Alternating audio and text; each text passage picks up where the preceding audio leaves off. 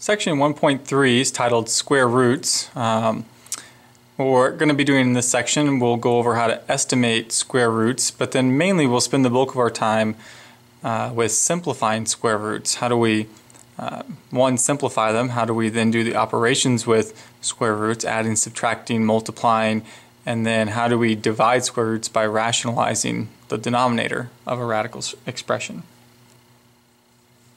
When estimating a square root without a calculator, it's important to have a knowledge of what the perfect squares are. Perfect squares are numbers 1, 4, 9, 16, 25, etc. It's 1 to the second power, 2 to the second, 3 to the second, 4 to the second, 5 to the second power, and then on 6 to the second, 7 squared, 8 squared, 9 squared, etc. So when estimating this square root, the best way to do it is to figure out what two perfect squares does 39 fall between. And 39 would fall between 36 and 49. Now the square root of 36 we know to be 6. The square root of 49 we know to be 7. We want 39. So we could estimate it as some number between 6 and 7, as 39 is between 36 and 49. Now 39 is closer to 36, so I would estimate it as a decimal closer to 6. So I would probably guess something like 6.2, somewhere in that neighborhood. But you could check on a calculator to see exactly what it is.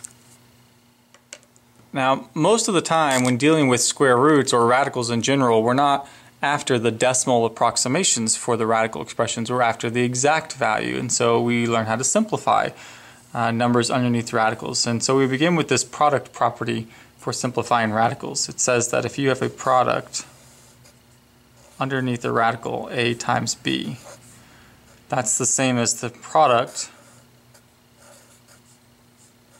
of radicals, square root of a times square root of b.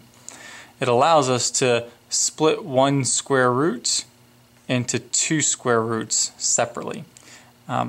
Most of the problems that we do in this particular lesson that involve simplifying radicals will involve this rule right here.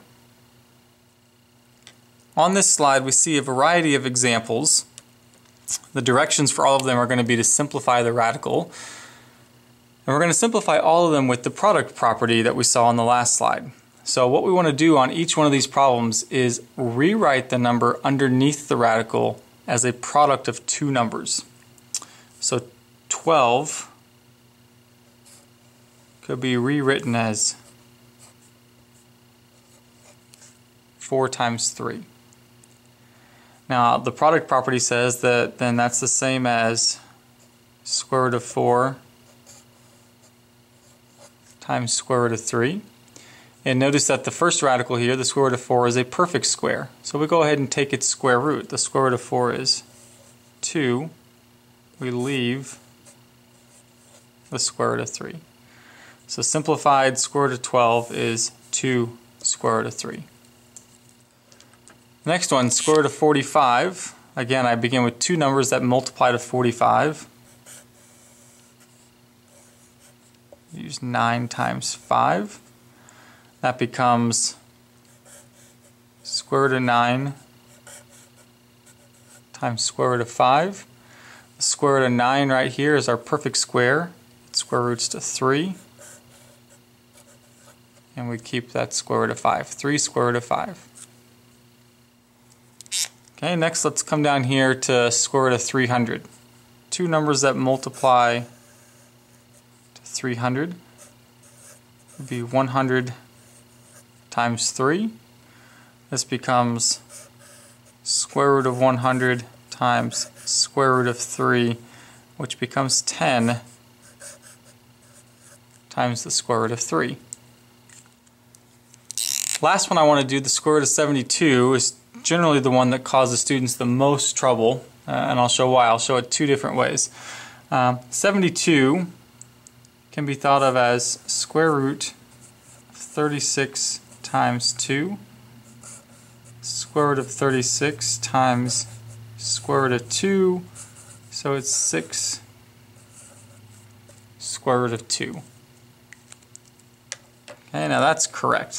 What I want to show you is what I see a lot of students do on a problem like this, or a problem similar to this. I see a lot of this, maybe 72. A lot of students recognize it as 9 times 8, and it is. It's not wrong to think of it like that. So the 9 is the perfect square, of course, and so the 9 becomes 3, and then we have that square root of 8. And notice these answers are different. They're both correct, just the first one I got is more correct than the second one. And the reason why it's more correct is because 8 itself can be rewritten as a product of two numbers such that one's a perfect square. So I can rework 8 like I've done all these other problems, and that's what I need to do. 8 is 4 times 2. The 4 becomes 2, so I have 3 times 2 square root of 2, which becomes 6 square root of 2. In the end we get the same thing, but we can see that this technique, it just, I needed repeated steps of finding perfect squares to square root. So if you don't find the largest one, like over here I found 36, if you find smaller perfect squares, it's okay. Sometimes you just have to keep on going. Okay. Adding and subtracting radicals. When you add and subtract radicals, they must be